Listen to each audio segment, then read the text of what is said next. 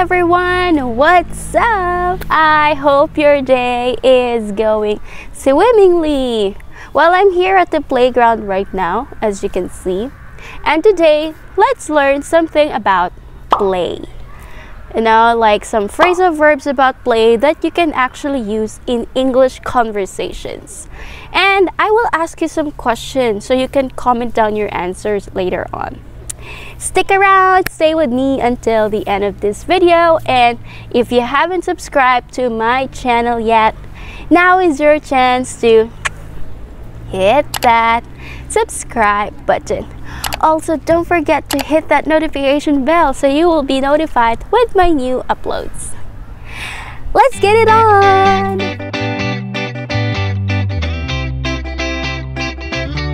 The word play is a verb. It's an action word, and we collocate the word play with sports like play football, play basketball, play tennis, with musical instruments like play the piano, play the guitar, play the violin, and with games, play chess, play tic-tac-toe, play cards. And there are also useful phrasal verbs with play. So, let's see, what are they? Playback. Playback is when you listen to something or you watch something that is recorded. So, for me, whenever I listen to a new song, I play it back because there are parts in that song that I like. I used to play back the movie called Love, Rosie. I don't know why I really like that movie. What about you? What have you played back recently? It could be a song, movie, or TV series. What have you played back recently? Play with. You play with something when you touch it or you move it for fun. So we say, kids play with toys because they move the toys and they touch it for fun. He likes playing with her hair when he teases her. Some people do that, right? You play with your hair. What about you? Did you ever play with something for fun? If so, what is it? Play at. When you play at something, you pretend to be doing that thing without exerting much effort.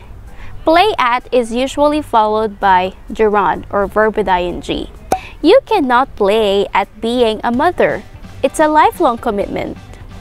So you cannot pretend to be just like a mom because it's a lifelong commitment. You really have to do it with effort.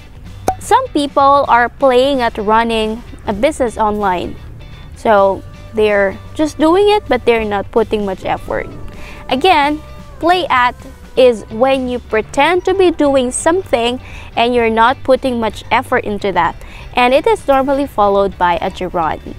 What about you? Have you ever played at something before? If so, what was it? Play around. When you play around, you act in a silly way, in a childish way, and you're not being serious about what you're doing. You're just playing around. Be serious about learning English. Do not play around, okay? Some staff in the office are just playing around. They're not doing their jobs. So again, playing around is when you're acting in a childish way, in a silly way, and you're not being serious about what you're doing. What about you? When was the last time you were playing around? Play along is another useful phrasal verb, and you play along when you join in an activity just to make someone happy. Yeah, or you pretend to agree to do that thing just so you can make someone happy. So you play along. Normally at the children's party, clowns play along with their audiences for entertainment. We visited our friend's house last time and we ate dinner there, and to be honest, we didn't like the food, but we just played along and said the food was delicious.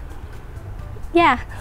What about you? Can you describe a time when you played along?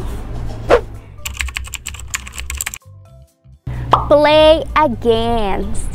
When you play against someone, you compete with that person. You compete with that person or with a team or group of people. So you play against them. Sometimes I play board games with my husband. My favorite football team played against the best team in Europe. What about you? Did you play any games or sports? Who were you playing against? Well, there you have it. These are some phrasal verbs with play that you can actually use in English conversations. Comment down your answers to my questions and I'll post them again at the end of this video so you can check the questions and comment down your answers on the comment section. I would love to see them. Let's chat together on the comment section. And I hope this video is helpful for you, so please hit thumbs up.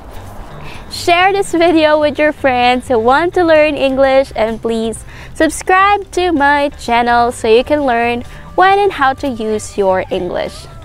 See you soon on my next video.